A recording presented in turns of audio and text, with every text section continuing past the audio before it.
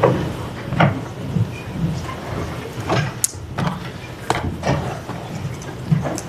afternoon, everyone. I don't have any opening comments, and I don't see Mr. Lee here, so Sean, I think you're up. I won't imitate him. I'd like to see that, actually. Well, maybe not on camera. I don't think you would like that. Maybe start with the situation in Lebanon. A few things there. First of all, there are evacuation orders that the Israelis publicly announced today for Baalbek, a historic city in the east. Wanted to get your sense about that, whether the U.S. is okay with what's happening there, and then some other aspects of Lebanon. So we support their right to go after legitimate Hezbollah targets, but in doing so, it is critical that they do so in a way that does not threaten the lives of civilians. That's especially true in densely populated areas like Baalbek. It's important that they not threaten the lives of journalists, UN peacekeepers, members of the Lebanese armed forces, and it's also critical that civilian infrastructure and significant cultural heritage sites be protected.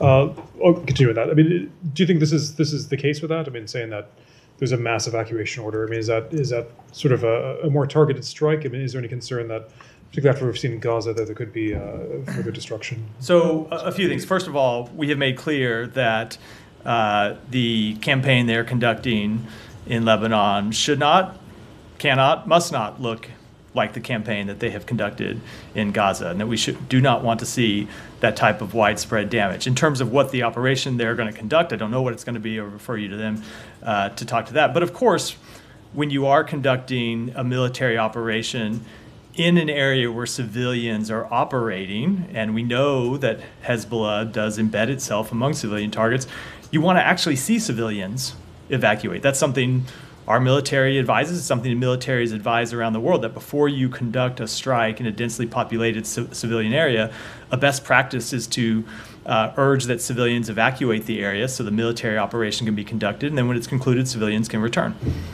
Let me ask you about the diplomatic aspects of that. There's a new leader of Hezbollah who said today that, I mean, essentially they're open to, I mean, within many conditions, I'm sure, but they're open in general to negotiating some sort of ceasefire. It seems that the Israeli cabinet was meeting last night on this. Where do things stand? I mean, does the U.S. in particular have an idea for how this can come to an end? And is the U.S. at this point calling for a ceasefire? We do ultimately want to see a ceasefire, and we want to see a diplomatic resolution that allows civilians both in Lebanon and Israel return to their homes.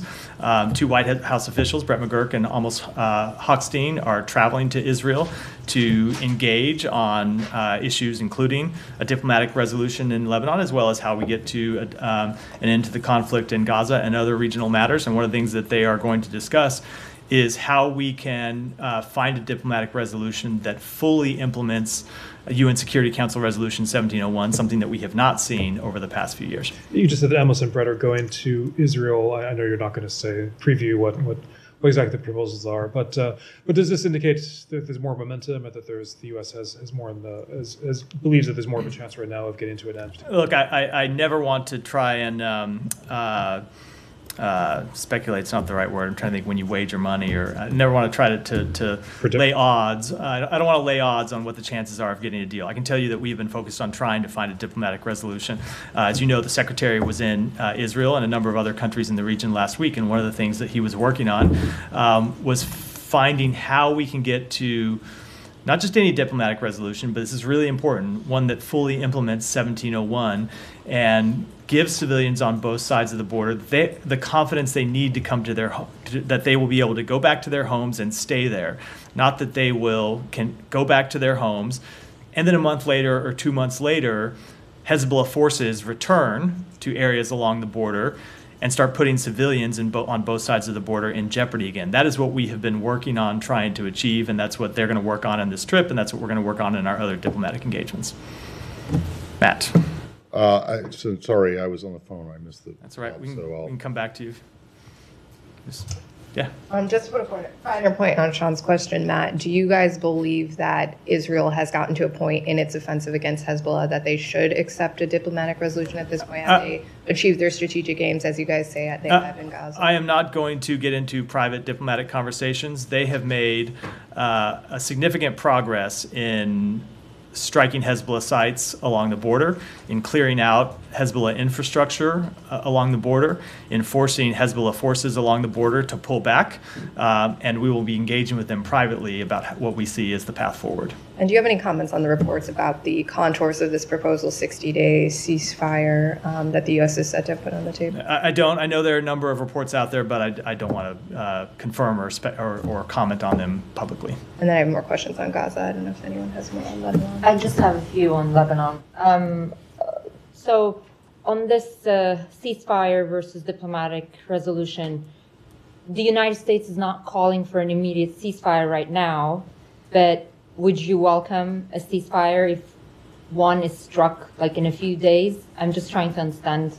We want to get to the point where we have a ceasefire and a diplomatic resolution. We are not calling for one right now. What we are trying to do is structure such a diplomatic resolution with all of the relevant parties. That's the diplomatic work that we have been engaged in. We're not there yet, but we're working to get there. If it takes you another month to get there, is the United States okay with Israel bombing and continuing its ground invasion in Lebanon for another month? I'm not going to get into hypothetical. We're working on finding a resolution that fully implements 1701.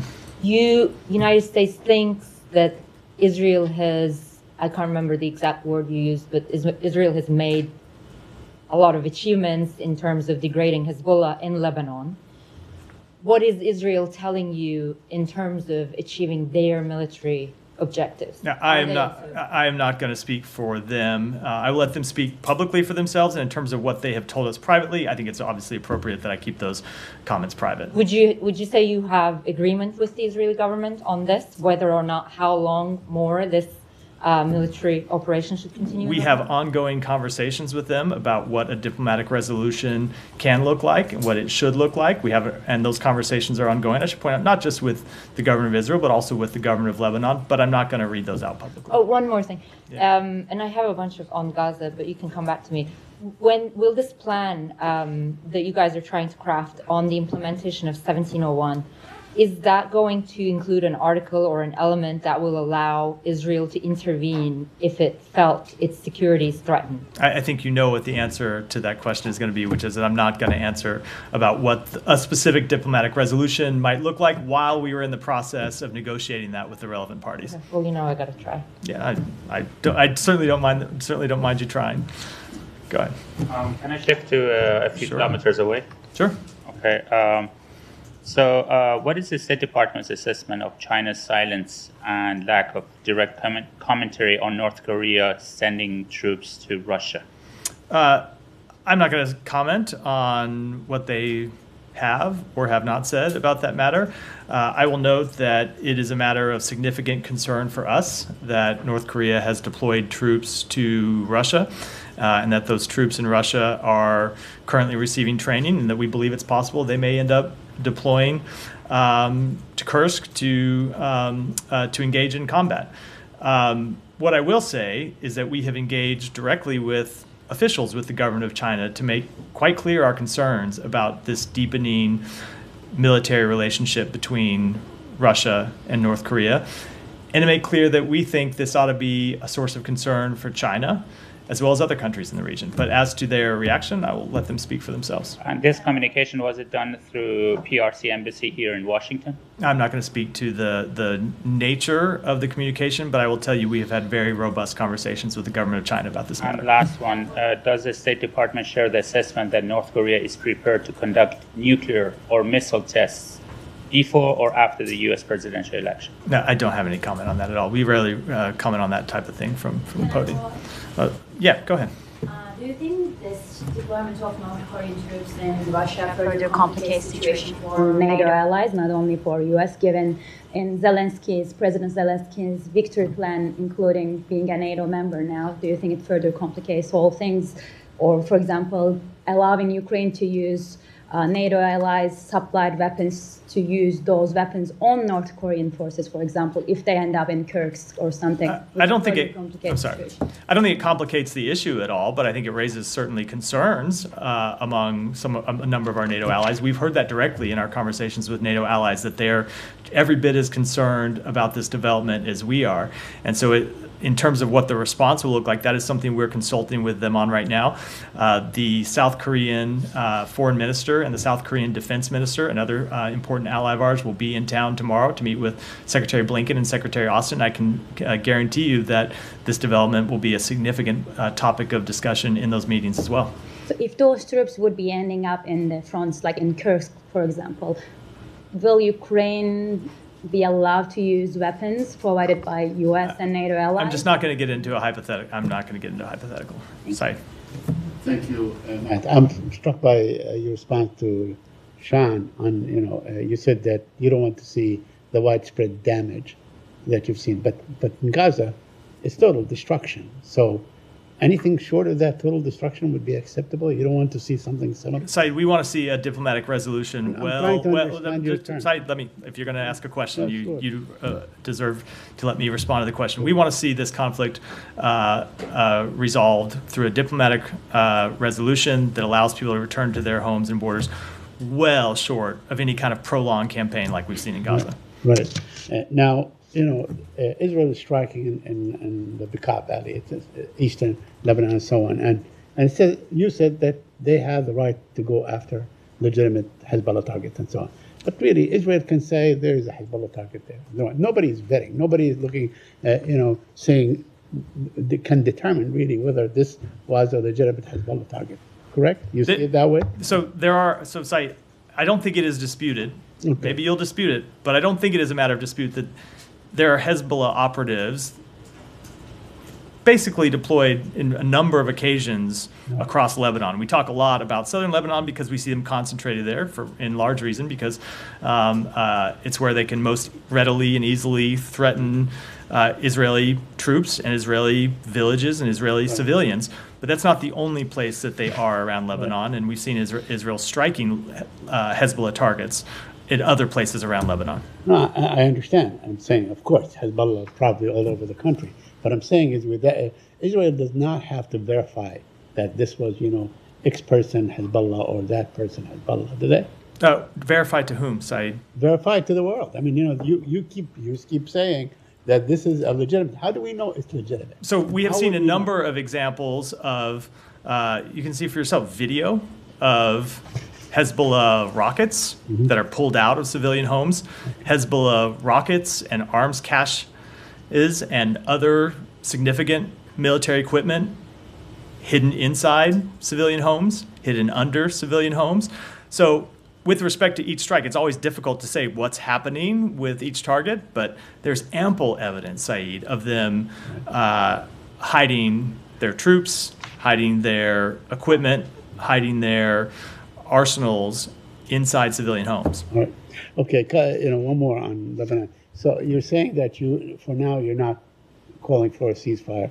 Are there any talks underway of any kind that maybe can achieve a ceasefire that is delinked from Gaza? And we have always thought that it should be delinked from Gaza. That has been the position of the United States since Hezbollah started firing rockets on October 8th, that Hezbollah was putting people's lives in danger by linking these two conflicts when they didn't need to be linked. Now, you've seen some public indications from Hezbollah that they no longer take that position. We're in talks about how to reach a diplomatic resolution, and we'll see how they turn out. Now, on Gaza, the Kamal Adwan hospital was completely overwhelmed after Israel's massacre in Beit Lahia.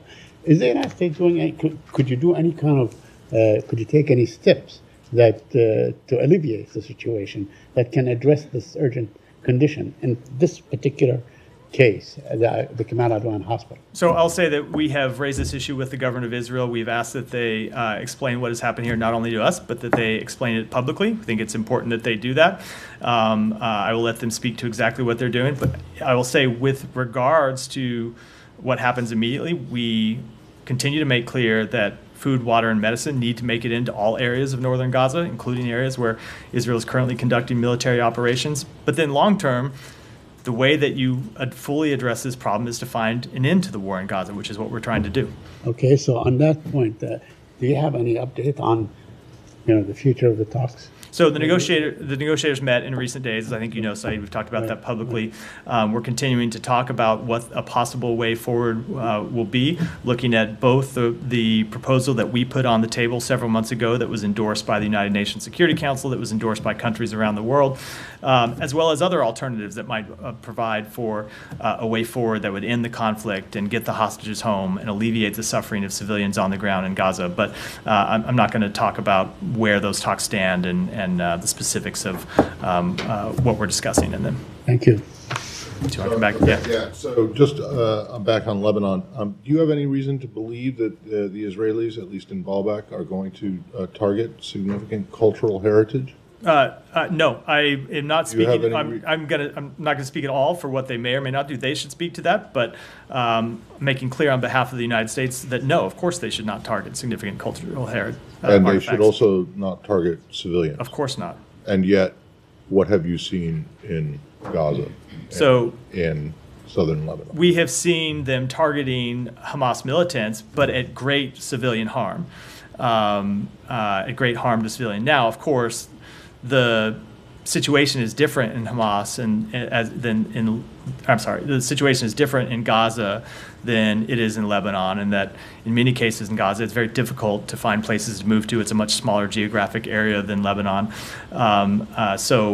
We're hopeful that what can happen is that people can evacuate. Israel can conduct whatever military operations they're conducting against legitimate Hezbollah targets, and then the people can return to their homes afterwards. well, do you agree with what U.S. officials said? Even as early as last year, that the civilian death toll, and this is referring to Gaza, was far too high. Far too many civilians have died. And do you agree that that's the same in Lebanon? We don't want to see any civilians killed. And yes, there have been civilians that have been killed in Lebanon, and no, yes, when there are any civilians killed, that is too high a toll, which is why we want to see a resolution and end of the conflict. Okay, and then yesterday you said that you had asked the Israelis for, maybe someone else asked this already. No. For an explanation of what happened in northern Gaza with this building that was apparently blown up. Yeah, we reiterated that call with them today. We do not yet have an explanation. They have said to us what they have said publicly, which is they're investigating the matter, and we are pressing them for an answer. Okay. Well, it just seems like that every day that goes by, and I know this is something that comes up every day in the briefing, every day that goes by, there's yet another incident like this that you guys have questions about, or concerns about. You called it horrifying yesterday from the podium, and yet they continue to happen. And so I'm just wondering, what is it going to take for you guys to make a determination that this kind of thing is a violation of international law? So I will make clear, as we've said before, they are not doing enough to get us the answers that we have requested. And you saw the Secretary raise this in a letter that he sent a little over 2 weeks ago, and said that they need to do more to set up a channel so when we have answers to these types of questions that they provide us with those answers. They also need to provide the public with answers to these questions. There are significant questions that you all ask, that others countries have asked, that we believe Israel needs to answer publicly. I can't tell you where this is going to go. I can tell you that we are not just pressing them for answers, but also conducting our own reviews based on information that we are gathering independent of the government of Israel. And we will make those determinations when we've completed those reviews, but I can't put a timetable on it. Okay, and then in terms of the letter that you just mentioned, the aid, the humanitarian aid, the amount of humanitarian aid that's getting into Gaza now, you talked about how there's been a small improvement, some border crossings reopened, a few more trucks getting in, and yet the need seems to be just far, far greater than, Yeah. than what is getting in. And so what's this, do you have any kind of a status update on, are they making more progress toward meeting the requirements that you laid out, that were laid out in the letter, or is it still the same? It is still roughly the same. There have been little improvements here and there on things like additional routes opening up inside Gaza and work around trying to work through some of the security issues. But the situation still remains not at a level that we find acceptable. And that's not just about the level of aid that is making it to Gaza, but also the distribution inside Gaza. And we continue to see breakdowns in communication between Israeli forces and UN agencies. That is important to ensuring that aid can be delivered safely. Sometimes UN agencies not getting the permits that they need, or I should say the permissions, it's not permits, but permissions that they need to travel around Gaza, sometimes getting permissions granted and then yanked, or it doesn't get communicated down to the officer who's at a particular checkpoint. That needs to change. And so the aid, much of the aid that's getting to Kerem Shalom or Erez then isn't making its way to people, either because of these bureaucratic obstacles or because it's being looted in many cases by armed gangs that are operating inside Gaza due to the breakdown in the security situation. So it continues to be of great concern to us, and we have not seen sufficient improvement since the Secretary sent that letter. Okay, and then just getting into the weeds of that letter, can you explain the difference between the 30-day deadline that Secretaries Austin and Blinken laid out for the Israelis and the legislation that the Knesset passed the other day on basically banning UNRWA, which would take effect in 90 days unless there's some kind of a delay in that. It does the 30-day deadline, my understanding, still for the requirements laid out in the letter still remains. Is that the 30-day deadline does still remain. If you just look at the way the letter is structured, the letter makes clear that there are a number of improvements to the delivery of humanitarian assistance that we want to see happen, some immediately, some by the end of that 30-day period, and it goes through a number of specific improvements that we want to see them take. It then, in a different section of the letter, says relatedly, and it raises the issue related to passage of this UNRWA legislation, which of course had not passed when the Secretary sent the letter, and then a couple of other issues as well. So those were not issues that were related to the 30 days outlined in the letter, but nevertheless are issues that we take seriously, and that's why the letter made clear with respect to this, the passage of this legislation, that it could have implications under U.S. law and policy in the same way that implications under U.S. law and policy in the same way that failure to improve the delivery of humanitarian assistance could have implications under U.S. law and policy. But at the moment, you don't think that the legislation will affect Israel's ability to meet the 30-day. The legislation is really a separate question than under the 30 days. So no, I know, but it has its own implications. But no, the 30 days review that we are conducting relates to those first sections of the letter, which rely on UNRWA, which very much rely on. But this legislation, if it is implemented, wouldn't be implemented until 90 days from yesterday or whenever the bill is signed. I mean, and so people are a little bit, including me, are a little bit confused as to, if you have this impending implementation of a ban on what you say is the biggest and most effective organization that's distributing aid into Gaza, even if it hasn't yet gone into effect, there are going to be implications, or most likely going to be implications for what happens even before that 90-day period runs out. For sure. Is that not correct?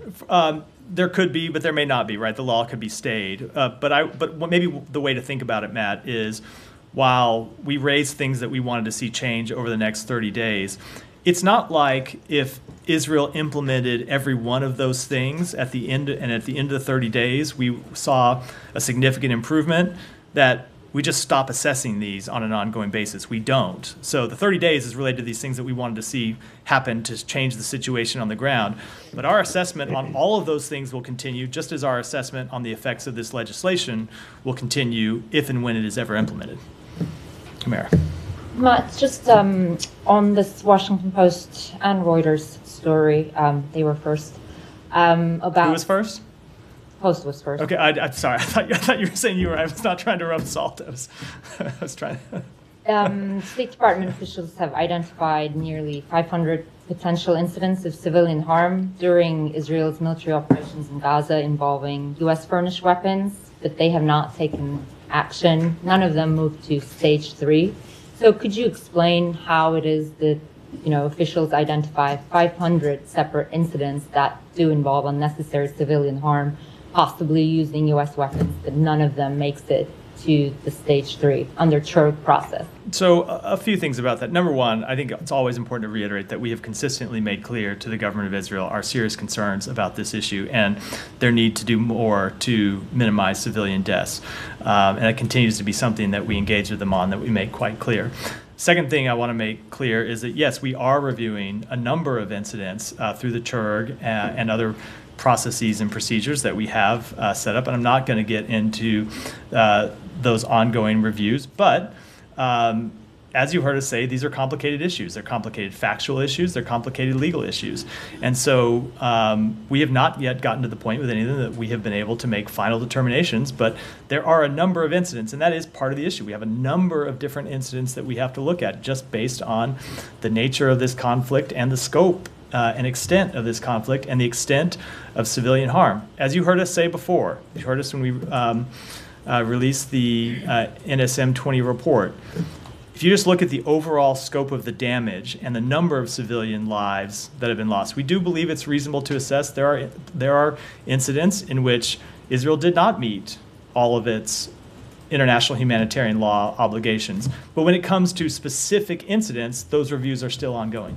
But I mean, I'm actually surprised that you unprompted flagged the NSM 20 report, which exactly, yes, says that.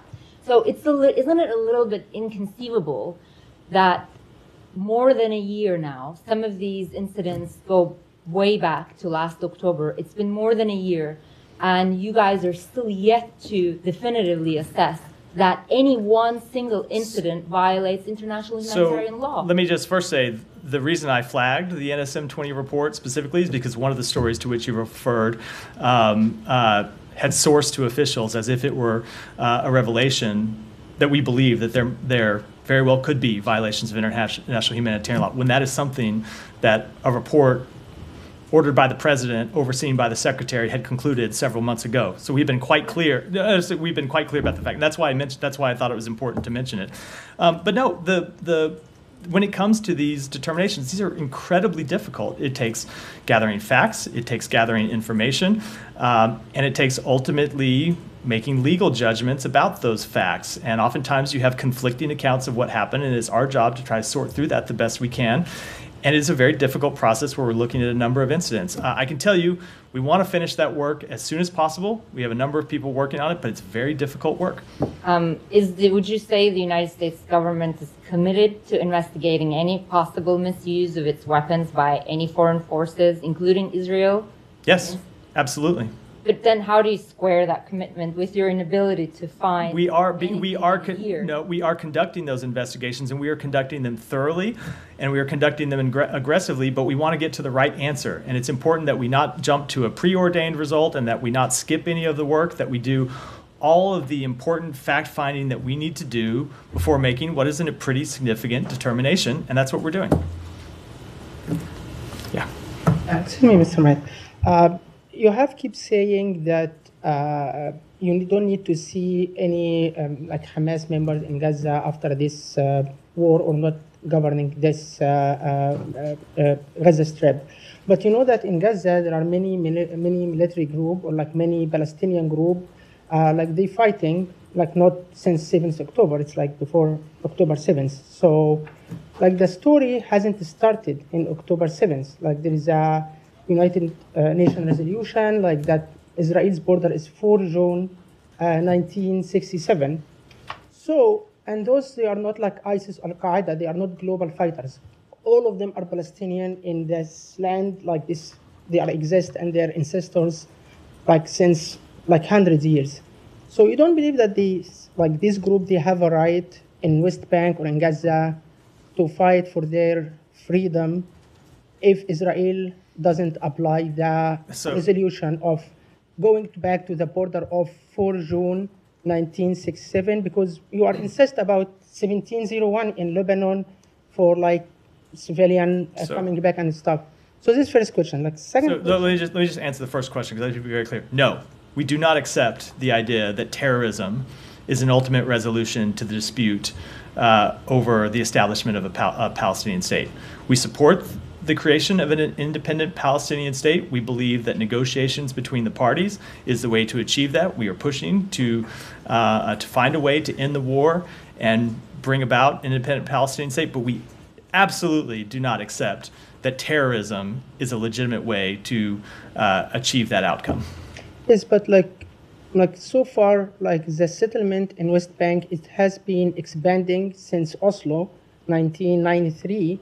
And like Palestinians, they don't have army, they don't have anything. Like if Palestinian, like not in Gaza, in West Bank, decided to defend his land by using a weapon against these settlements, they have a legitimate to defend their land, or they don't have? That is something that law enforcement should address. It is something that the security forces should address.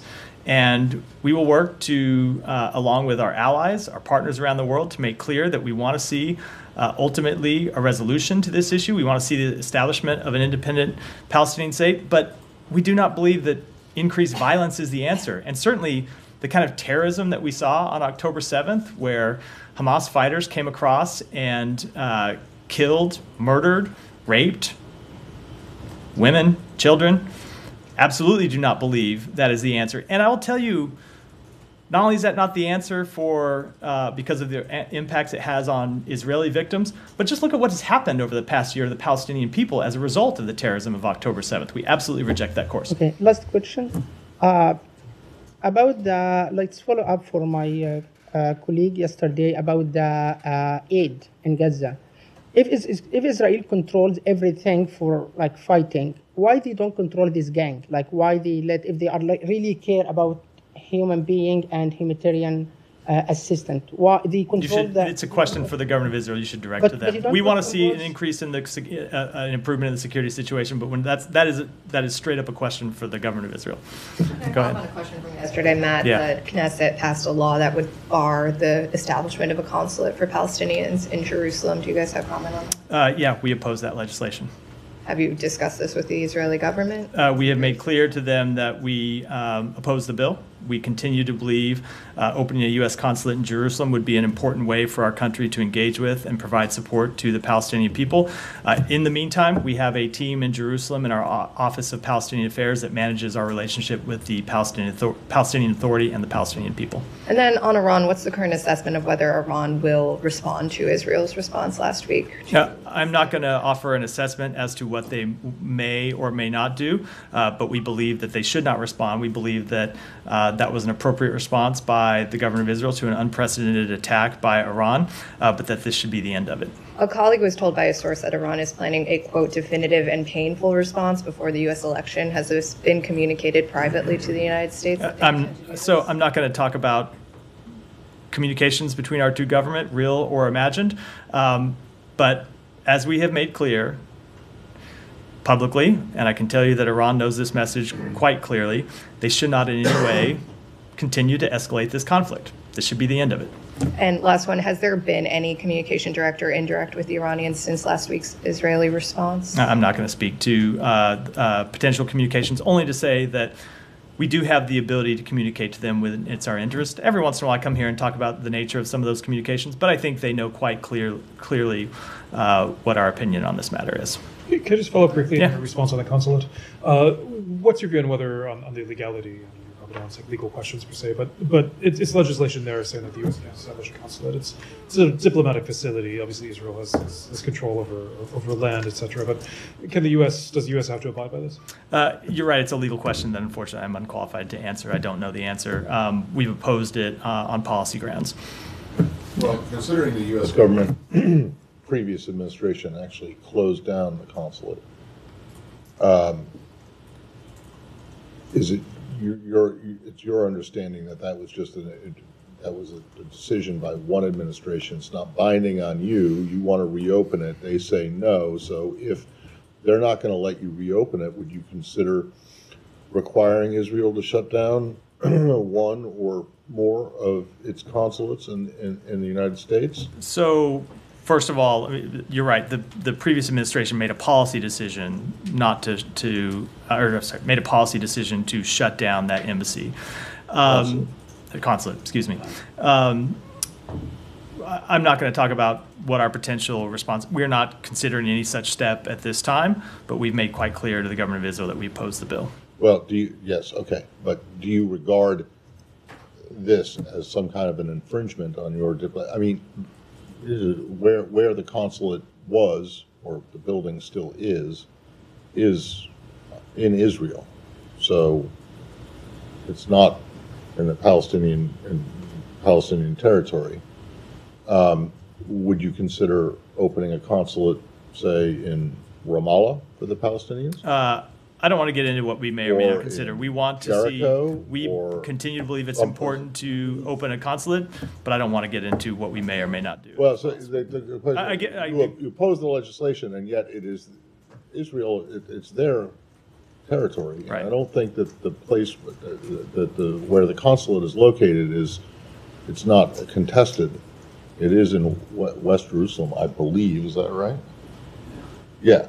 So it's theirs, and they can tell you that they want you to have this consulate open there or not. But and there may be legitimate reasons for not wanting to have a consulate that is dedicated to serving the Palestinians in Israel, right? Yes?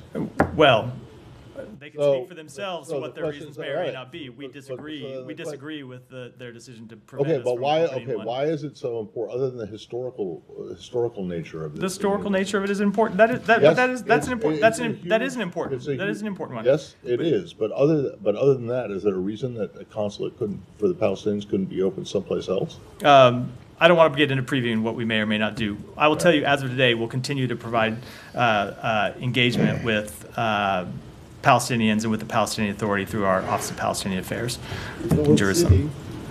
Yeah. Thank you, Matt. A couple of questions on Georgia and different topics. So the self-claimed ruling party in Georgia, they seem to have been enjoying, congratulating letters from like-minded. Enjoying what? Congratulation letters from like-minded Australian leaders, Azerbaijan, Belarus, and others. And they also help us understand clearly, misunderstood the White House letter from yesterday. They said that the presidential call on Georgian government to transparently investigate all election irregularities is quote-unquote significant recognition of what's widely believed to be a rigged election. Please clear up that. The statement from the president meant exactly what the statement from the president meant and nothing else. You mean the president called on, An investigation, yes. investigation conducted by whom? He called for an investigation by Georgian authorities. We've also made clear that we're consulting with our colleagues in the European Union about what other investigations may be appropriate.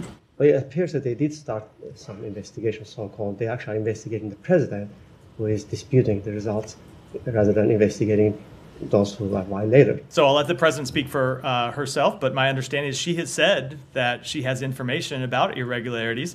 So hopefully she can provide that information that would be relevant to any investigation, whether it's conducted by Georgian authorities or anyone else.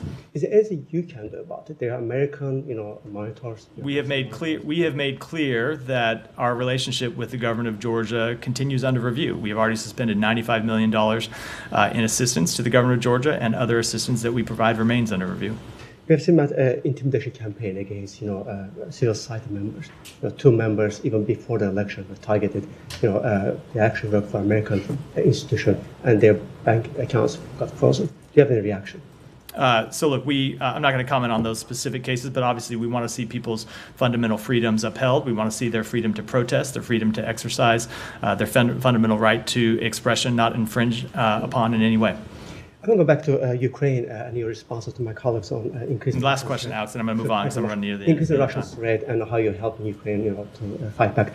President Zelensky today, gave an interview, and he said that only 10% of what was meant to be delivered in 24, approved by the Congress, has been delivered so far. Why 10%, and how do you square that? So I'm not going to speak to that percentage. I would defer you to my colleagues at the Pentagon who are in charge of delivering assistance to speak to the exact number that's been delivered. But if you look at the way that we structured the assistance that we have provided, and you look at what the way we have just recently approved significant new drawdown authorities, it allows us to deliver assistance to Ukraine in a way that is sustained over time. And for specifics, I'd refer you to my colleagues at the Pentagon. Ryan, go ahead.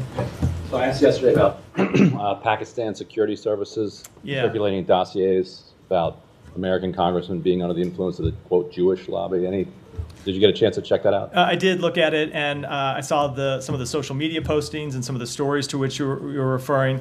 I can tell you we don't know who is behind circulating that information ultimately, but that if people have issues that they want to engage with regarding U.S. officials, whether they be executive branch officials or officials from the United States Congress, they should engage on the merits of those issues and not by talking about people's religion or sexual orientation. And real quickly on Marwan Barghouti, he was beaten allegedly by IDF prison guards. Maybe you addressed this on Monday. I don't think I was here that day. I didn't. Any reaction?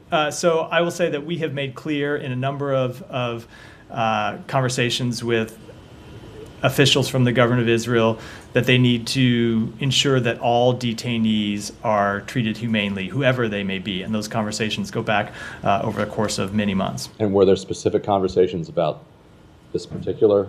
I don't want to get into specific conversations, but we have made clear when we've had these conversations with them that they pertain to every individual that is in Israeli custody. Go ahead, and I'll come to you next, Robbie. Thank you. As senior leader of Imran Khan's political party, Latif Khosa, claimed that Imran Khan could be released if Donald Trump elected as a new president. He also said that if Donald Trump wins, the political landscape can be changed in favor of Imran Khan.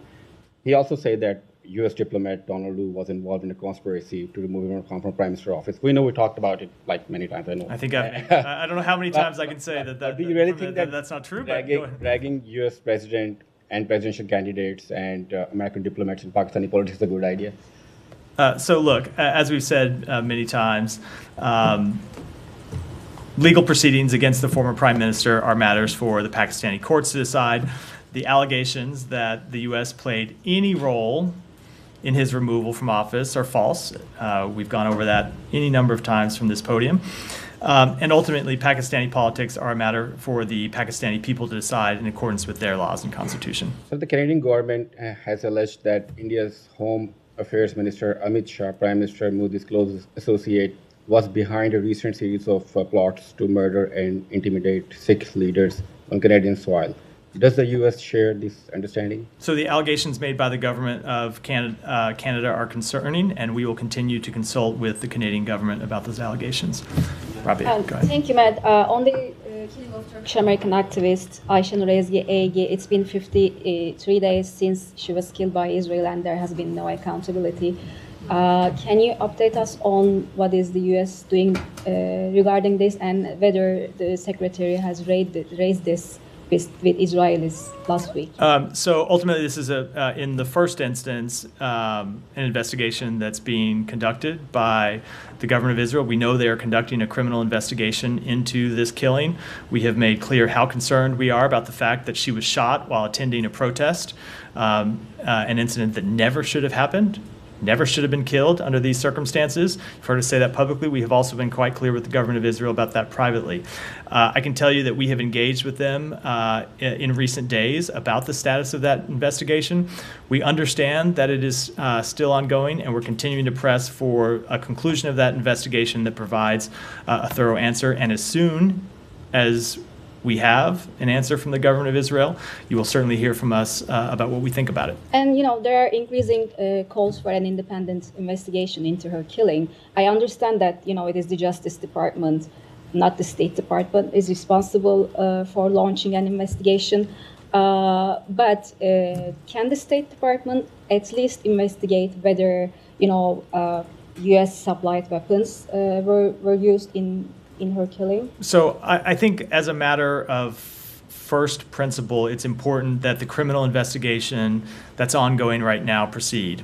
In no way does waiting for the outcome of this ongoing criminal investigation preclude any action by the U.S. government if we think such action is appropriate. And that includes further reviews on behalf by the State Department into the use of weapons. It includes any other types of reviews by our government or by any other. So all that is to say, we are as impatient for answers about what happened as anyone. We take very seriously the death of an American citizen under circumstances in which she never should have been killed. And we are pressing to get an answer, but an answer that's thorough as soon as one is available. Just one more on that. And Secretary, after her killing, called on the Israeli army to change their rules of engagement. And clearly, there has been no change in this regard. What will happen? What is next? Will there be any consequences? I would direct you to the government of Israel to speak about their rules of engagement. We've made clear that this was an unacceptable incident. It shouldn't happen again, and they should find ways to address it. But as to what they've done, that really is a question ultimately for them. Go ahead. Thank you, Matt. In light of concerns of the Iranian regime desire for a total extermination of the Jewish state, and by only asking for a ceasefire, is the U.S. State Department preventing the unconditional surrender and defeat of Iran? And I have a follow-up. I think we have made clear that we are committed to the defense of Israel against Iran. And if you look at the way we have backed that up, it has been through actively participating in the defense of Israel. And not just participating in the defense of Israel, but taking action to hold Iran's proxies and Iran itself accountable for its actions. And that includes more than 700 sanctions since the beginning of this administration. Okay, does the U.S. stand in way of the IDF attack on the oil and nuclear facilities of Iran? We made very clear, you heard from the president, that he did not believe attacks on nuclear facilities or attacks on oil facilities were a wise choice by the state of Israel at this time. And if you look at what could have happened from that nature of attack, it's easy for people to sit on the sidelines and say, oh, it's a perfectly appropriate attack for the government of Israel to make, not thinking through what the consequences of such an attack would be, and the fact that Iran would respond, and then Israel would respond, and soon after that we would find ourselves in a full-scale regional war, which is certainly not in Israel's interest or in the interest of anyone in the region. But just on the attacks on the oil, on the reserves of Iran, wouldn't that make it more or less likely for dealing with getting rid of their resources? We believe there is a better way to address that, which is why you saw the United States impose sanctions on Iranian oil, on the Iranian oil industry, including on its fleet of ghost ships in just the past few weeks. And with that, Sean, go ahead and then we'll wrap for today. Sure. Completely different region. I was wondering if you had any comment on Venezuela and Brazil. Venezuela has withdrawn its ambassador from Brazil because Brazil put a veto on Venezuela entering the BRICS. I realize the U.S. obviously is in the BRICS, but it's over the election and whether this was something that was discussed as a pressure tactic. I will admit that I'm not tracking that development, so I'll take it back and get you an answer. In that region, semi in that region, and so the vote happened today in the UN on the Cuba embargo. You know what the vote was? Yeah, it was a predictable vote in line with past votes. Yeah, exactly. But just for the record, let's say it was 187 to 2, one abstention. I am aware. The one abstention wasn't even a Pacific Island nation; it was Moldova. Yeah, I'm aware of the long history of UN votes on this matter. Yes. Okay. So, at what point, though, are you guys going to realize that the entire world, with the exception of you and Israel, thinks that the embargo is a really bad idea and should be stopped? Look, I think we are quite clear on the opinion of other countries around the world, and it's one with which we disagree. We take their opinion seriously, but we make our own policy determinations. It's 32 years in a row, with the exception of 1 year when you guys abstained. That was 2019. We take their views quite seriously, but we make our own determinations about these matters, and we disagree. You take their views quite seriously?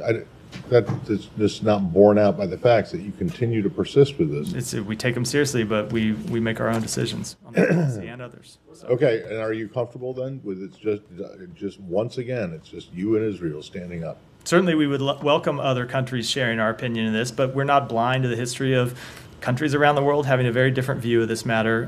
Long predates this administration. But as I said, we make our own determinations. And with that.